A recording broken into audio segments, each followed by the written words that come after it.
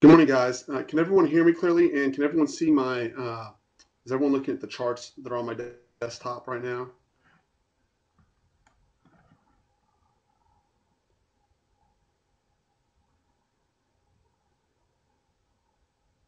Guys,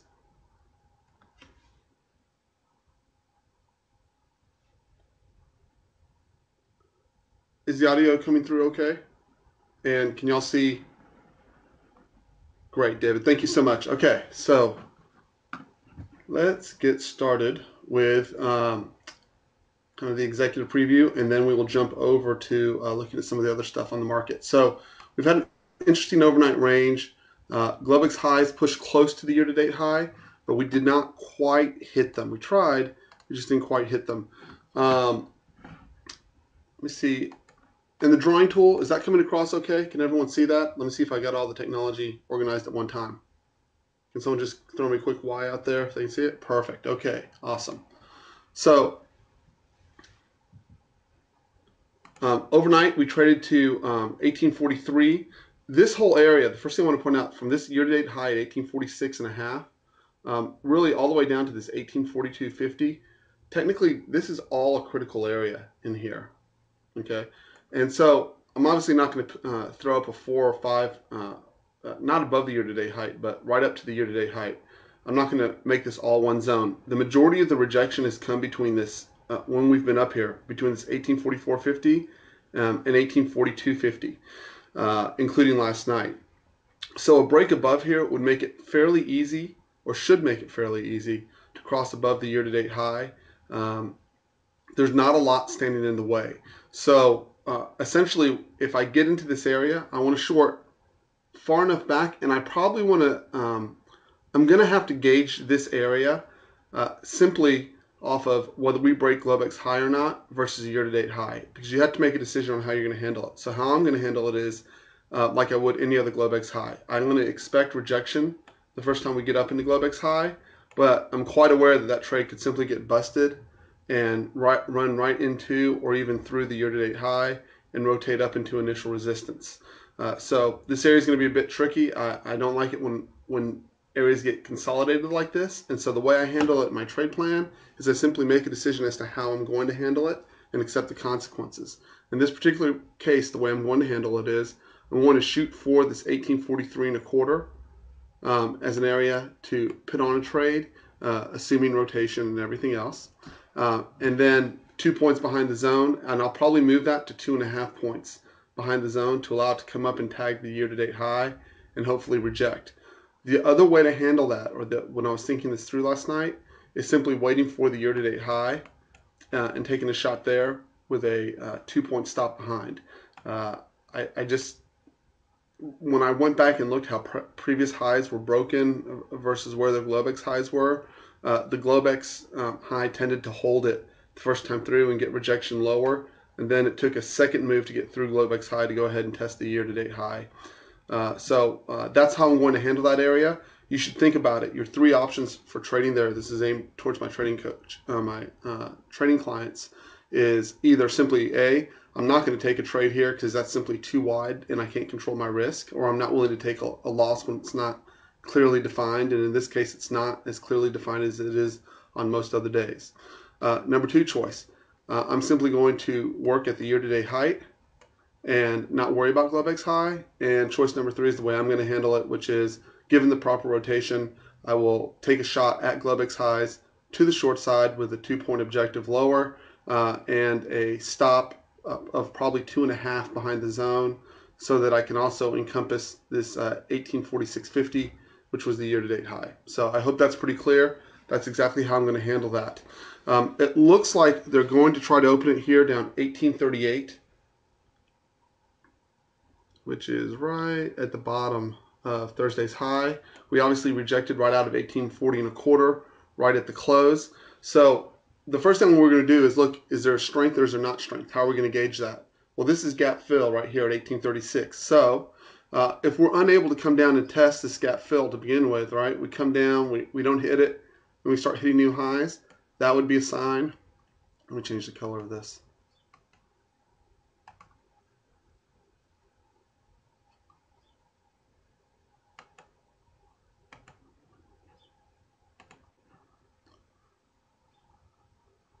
If we're unable to get gap fill, which is right at 1836, right, we open up, and obviously we come in and we don't actually tag it. It would be a sign of strength.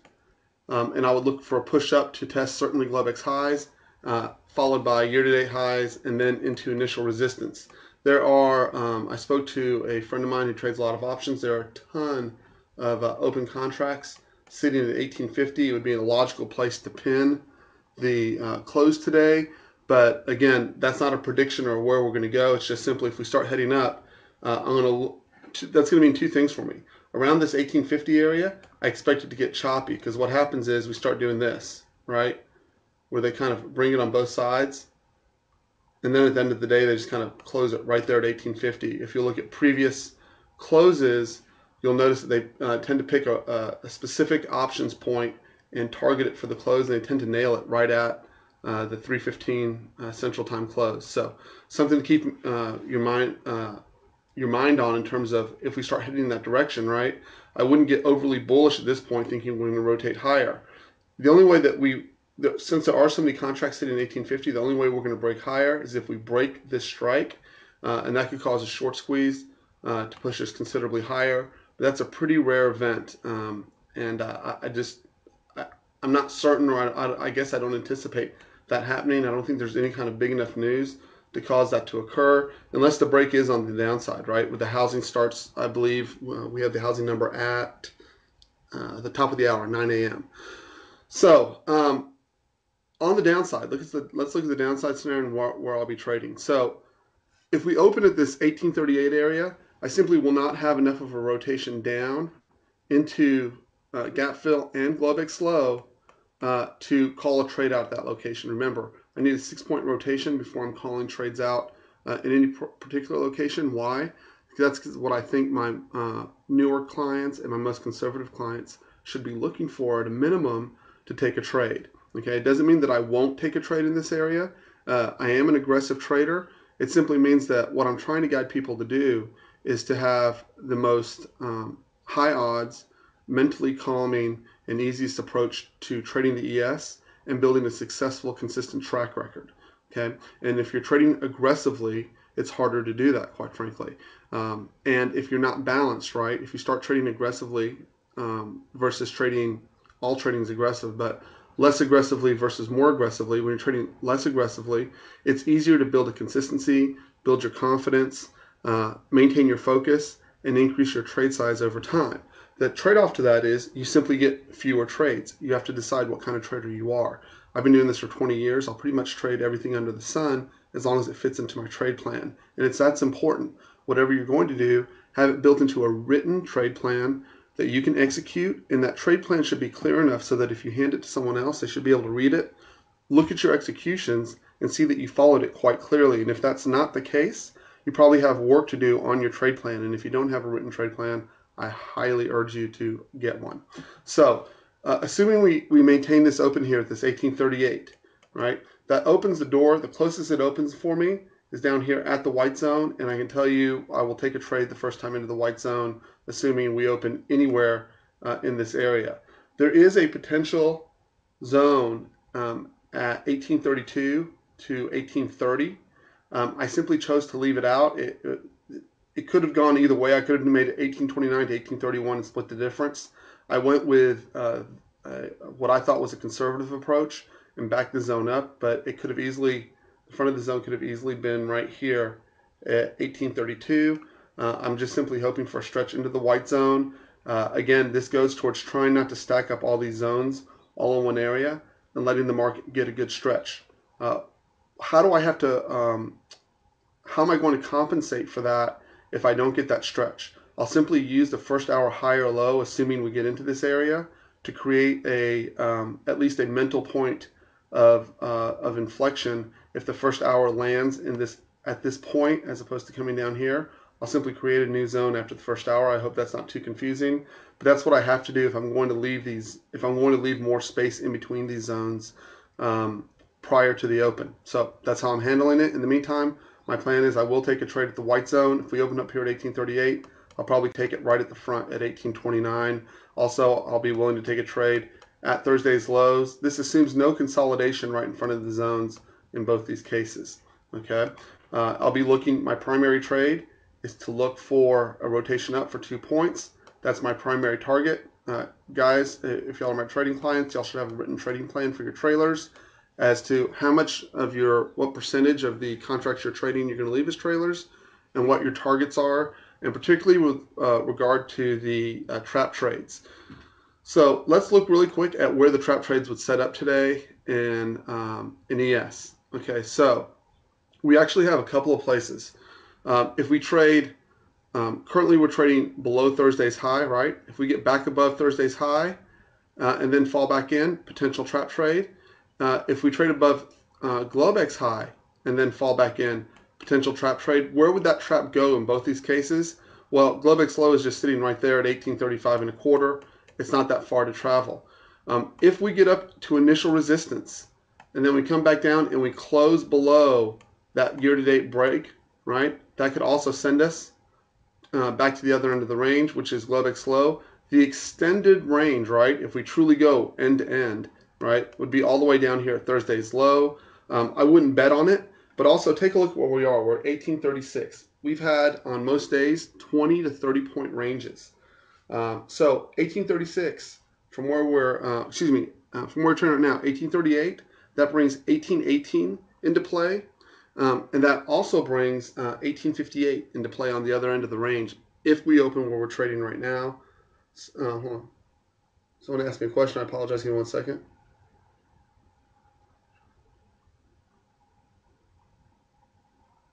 Alan, for my clients that use TradeStation, he asked if there's a more effective way to put the zones on the chart. The only way I know to do it is to either draw them on your own system, or if you have TradeStation and you're a client of mine, I'm happy to drop the file, which, by the way, guys, I realize I have not done, and I will do it in just a minute. I'll be wrapping up today by 8:15. I will not be beyond that, so everyone will have the software on their desktop. So sorry I forgot this morning, but you guys, you'll get that shortly.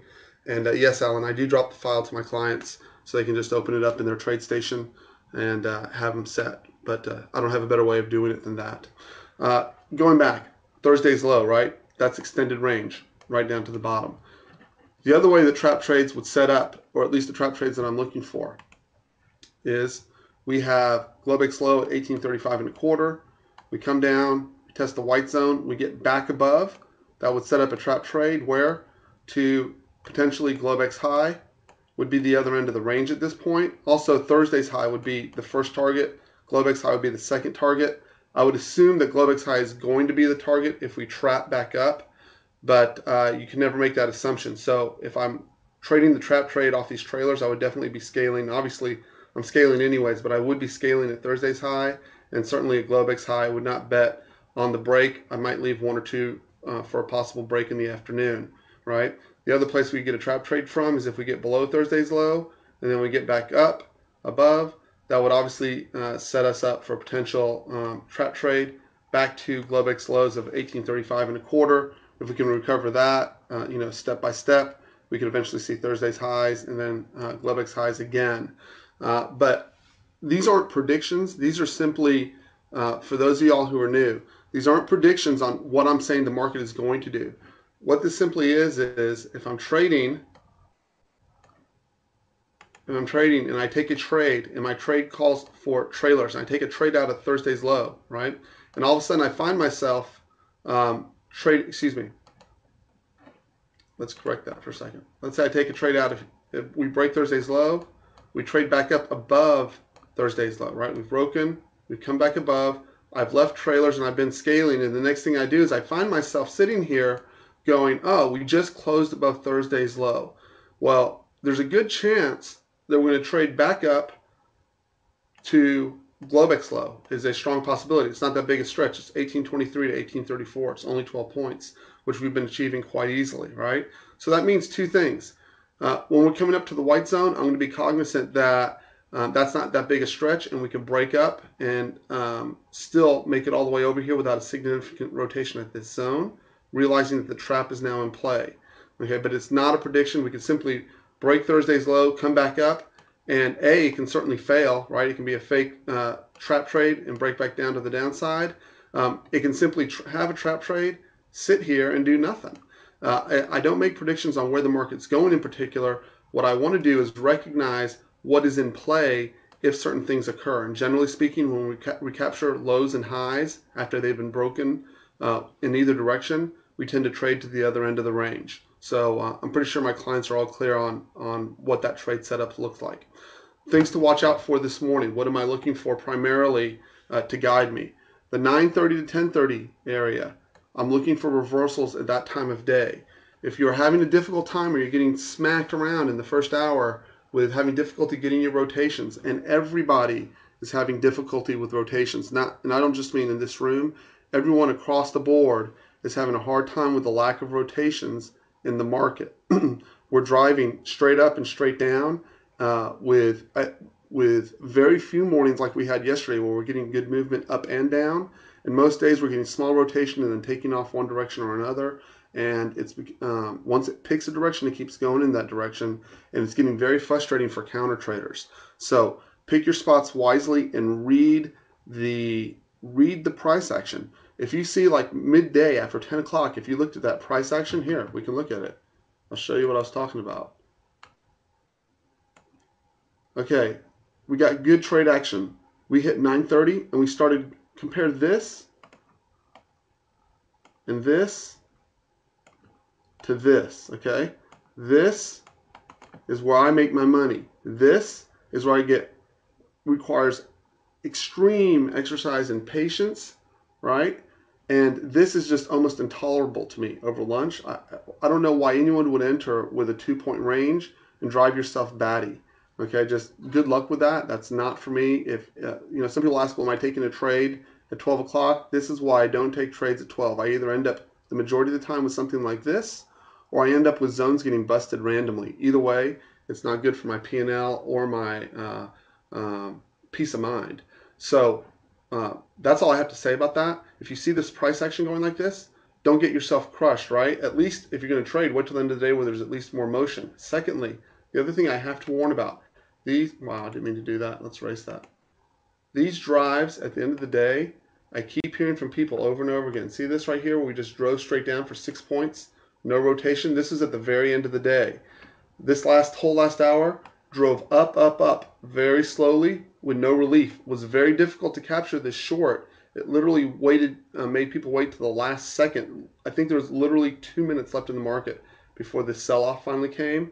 This is very difficult. We're getting drives in one direction in the last hour. If you want to trade it, good luck. It's simply not for me, and not unless you are very good at pinpointing your entries. 1840 and a quarter was perfect, and only 500 contracts got filled there yesterday. So I don't know what else to say outside of that. The price action, you have to be able to look at price action and go, is this my kind of price action, yes or no? And I can tell you definitively, if you want to see what I trade best and where I make most of my money, is when we have this stuff going on. When we have this stuff going on is where I have my hardest time. Zones get randomly busted, and it's very difficult to read anything into this price action because no one is having to reveal their hand, because the swiftness isn't forcing anyone, or the lack of swift movement isn't forcing anyone to reveal what their hand is or which way they're leaning, from institutions to large individuals. No one's having to expose themselves either way. And so by trading in here, you expose yourself to someone stepping in and either making a quick drive up or a quick drive down. It's just not for me. That's all I'm going to say on that. Getting back to the trade plan. So 9:30 to 10:30, prime time for reversals. Open drives higher, right? What are they going to be characterized by? Open candle will either be straight up and cover 6 or 7 points, or we'll have 1, 2, 3 candles, with the first candle being the low of the day, right? What this indicates is not a guaranteed trend day up or range extension. What it does say to me very quickly is, watch out for it, because I don't want to get run over counter trading what could be a trend day up or a very strong move in the first hour. Alan, I don't make recommendations on trailers. I do create those. So he asked me, I'll cover that in just a minute. Let me get to the end of the trade plan, and I'll cover that right at the very end. It's a good question. Open drives down, right? Look just the same. 1, 2, 3, or one very strong drive down. The tick, NYSE, which is $TICK, will remain predominantly negative or predominantly positive. Doesn't have to be that way, but tends to be that way for the first hour, indicative of range extension and or trend day up. On those days, it does not get very easy to counter trade those trades until after 9:30 really, but particularly 10 to 11 o'clock is the best time to start looking for counter trades if we're going to have a failed range extension, or if we're going to go into balance and you want to try to trade the top and bottom of that range. But I'm very weary or leery of open drives higher. I'd like to try to catch them. There are ways to catch them that I'm not going to go into right now, and I certainly don't see us indicated for an open drive, so there's no need to cover it. But I can tell you, among retail traders, open drives higher and lower and trend days cause enormous amount of damage to their account. And so my primary objective is to help people sidestep them.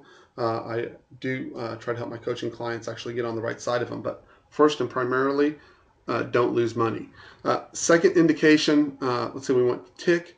Lack of rotation. Rotation will be less than 2 points generally, and it'll be very hard to come by. The market will more likely, when it gets to zones on trend day up, tend to kind of do one of these little balance deals, okay? Most of the time, I went back and looked. When I'm getting paid on these zones, it's spending less than 15 minutes in the zone to pay me my 2 points. So 25 minutes is my max in any one of these zones. And my inclination, just to make it simple, I go through additional options with my clients. But you can assume after 25 minutes that I've closed this position or moved my stop to break even. If I get into a trade in any of these zones and it doesn't pop out, and I haven't been stopped, of course, within that period of time. That is my assumption. I am generally not opening positions, with rare exceptions, after 11 a.m. Okay, and I am hesitant to trade in the afternoon, and I am cutting my trade size due to the less, I don't know what you call it, less predictability, even on small ranges, right? It's just hard to tell which way it's going to go, and I don't initiate trades 95% of the time in the last hour.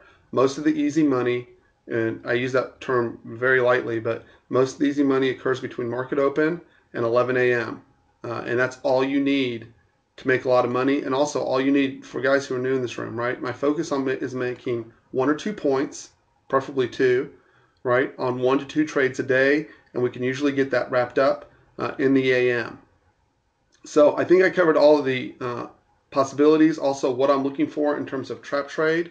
I really think they're going to try to make a stretch to 1850 unless the housing data is really bad. Also, prior to the housing data, if we trade, okay, if we open up and we trade, let's say we open right here at 1839, which would be right underneath Thursday's high, and we do one of these jobbers coming into the housing data, you really have to consider the housing data the open of the market, right? Meaning we can get an open drive off that data. You could assume a trend day up from that point if we get that, or range extension, right? But if we balance going into that number, okay, whichever way we react could develop into a open drive higher, open drive lower. Also important to remember, I don't watch the news. I don't care what the news is generally. However, I do kind of look back to see what it was and see how the market reacted.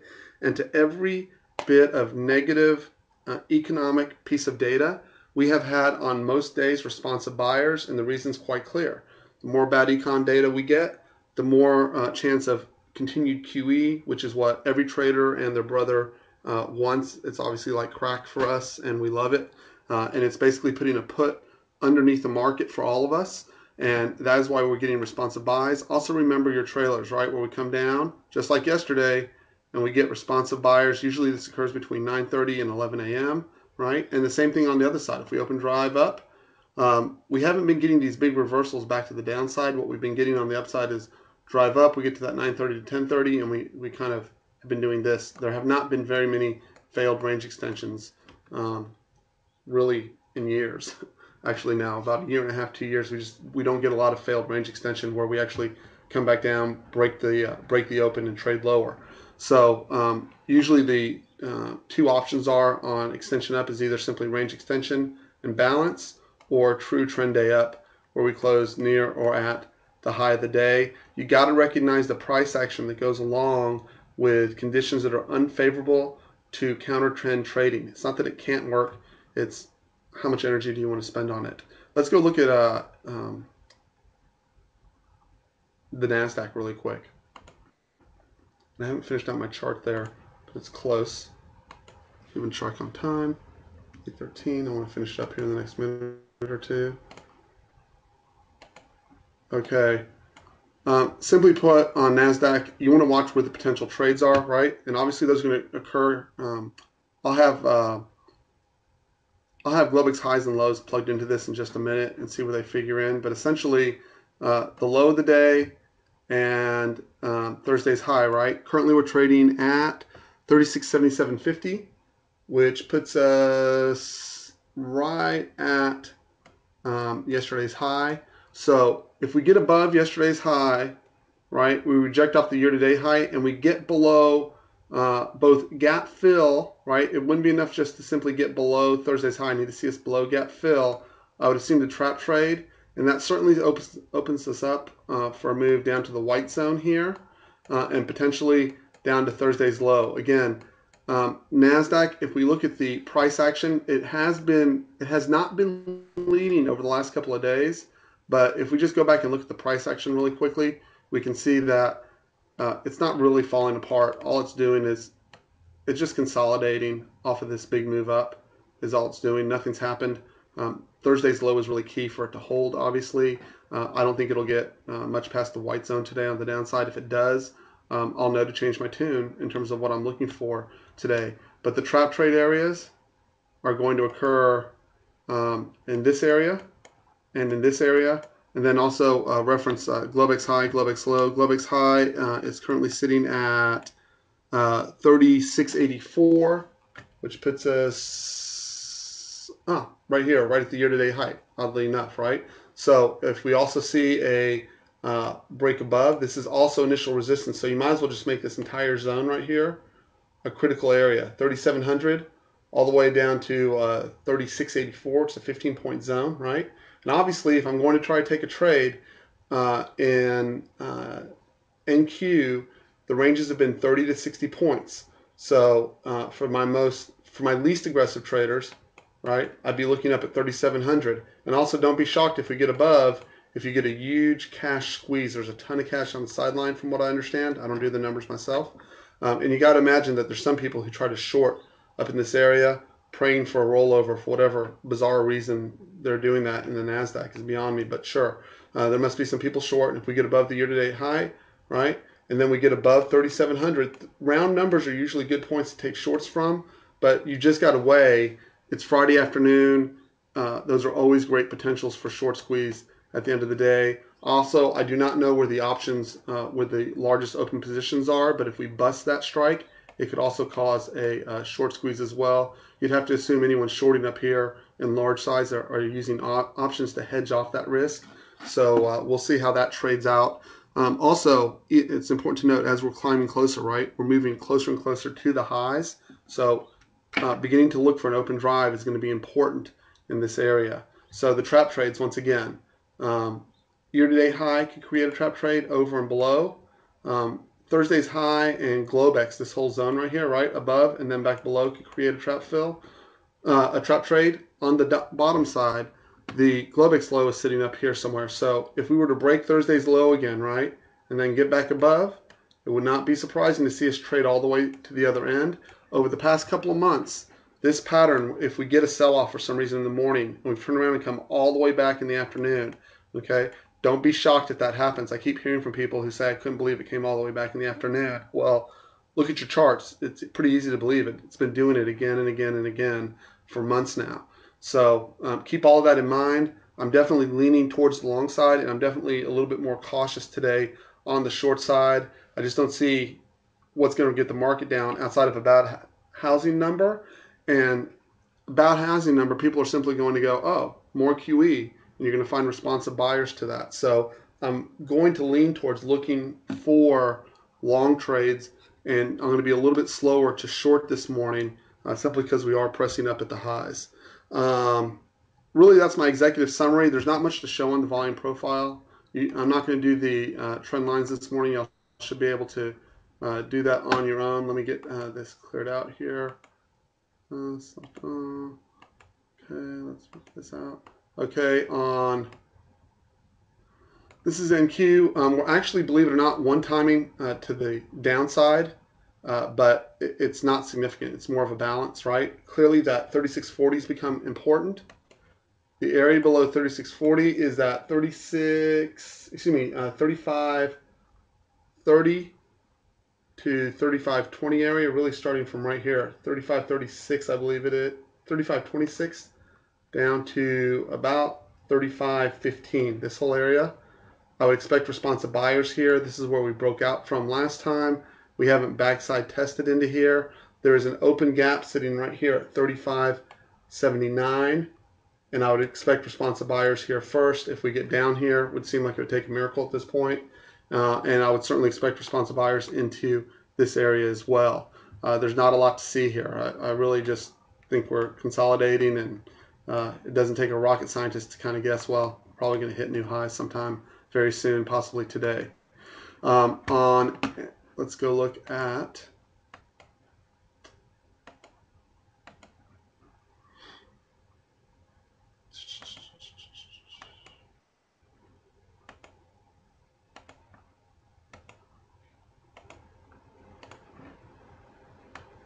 NES.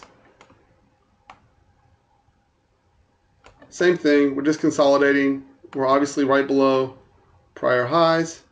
And again, that 1840.25 was rejected yesterday. I would not necessarily expect it to reject again today like it did it. This 1840.25 rejected yesterday. And prior to that, we had this attempted double top. I get the feeling this double top isn't going to hold, and I imagine we're going to close somewhere between 1850 and 1860 today. It's just, there's not a lot fighting it. We aren't one timing. We broke this one timing phase. And we could certainly have failed range extension, by the way, guys. I want to mention, if we get up here, right, and we trade back below, I would definitely look for for a trade back into the range. But there doesn't seem a lot to be holding the market back, and I don't feel like getting crushed in a one-way market. So that's why I'm a little more hesitant on the short side, but I'll flip at a moment's notice. I want to look at the 24-hour chart really quick to see where there's support on this thing. And when we do that, we can see that really the biggest area of support is sitting right down here again at this 1820 level. And I would expect that to come into play again. Below that, we have this 1810 to 1808 level. I would imagine is going to create quite a bit of support. And we have actually all of this down here, 1800, really all the way down to 1790. Again, I don't think we're going to get there, certainly not today, short of some kind of crazy number coming out, which I don't expect. That's all I got today, guys. Again, mind your stops. Don't let any one day matter. Don't let any one trade matter. The market's been easier to the upside than it has to the short side. And the trades, the counter trades after 9:30 are easier than the counter trades prior to 9:30. It's pretty simple stuff. Have a trade plan and build on that trade plan. Hey, it's my pleasure, guys. Alan, I don't make recommendations on, none of this should be considered a trading recommendation, first of all. And secondly, you need to have your trade plan designed around your trailers. And I generally don't talk about that publicly. I work on that with my coaching clients. But just briefly, try to figure out what the ranges are. And I always recommend to scale along the way. And if you want more specific help with that, you're welcome to contact me. And when I have space, I'm happy to help people out. But you can email me at tradeandperform@gmail.com. But that's about as specific as I want to get just in general on trailers. Other than if you're building your account and you're just starting off, you don't need trailers. If you want to reduce anxiety in trading, you want to reduce fear in trading, have your entry, your stop, and your exit all pre-planned, and let the market do what it's going to do, right? Don't try to, capturing 10 points is hard. Capturing 2 points is a very high odds affair, and that's why I focus on the 2 points. Anyways, I'm going to drop off. I got to get these. I got to get this over to my clients, the files over to my clients, and get ready myself. So everyone have a great day. I hope everyone had a good week, and we will talk to y'all later.